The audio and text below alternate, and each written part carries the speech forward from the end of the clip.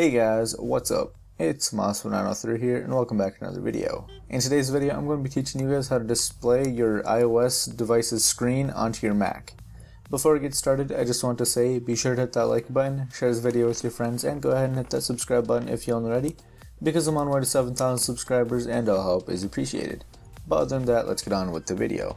So if you're unfamiliar onto why this would be a good thing to do, it would be really beneficial if you want to start up like a channel on like playing iOS games and stuff like that, or if you just want to upload a video recording your iPhone screen.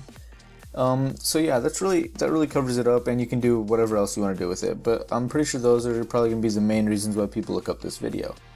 So the first thing that you want to do is click this magnifying glass over here, and then search up QuickTime, and Quicktime Player should appear, so all you have to do is click on that. And make sure you have the lightning cable or whatever kind of a cable you need for your iOS device, and go ahead and connect it to your iPhone about right now. I highly recommend doing it right now. I mean, it doesn't really matter when you do it, but you should have it like ready by the time I get to the step when it's necessary.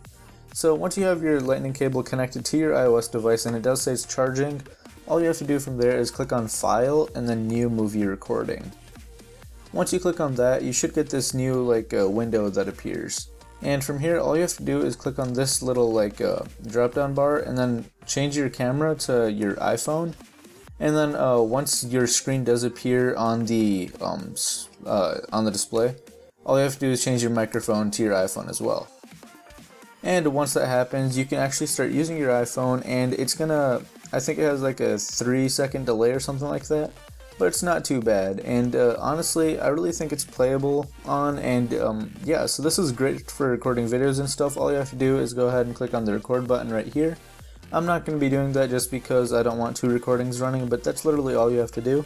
So as you guys can see, I'm just cleaning up my base right now in Clash of Clans, but I hope that really I hope I got my point across on how to record your screen and stuff like that. Hopefully I see some new YouTubers uploading Clash of Clans content and like other iOS games and stuff like that.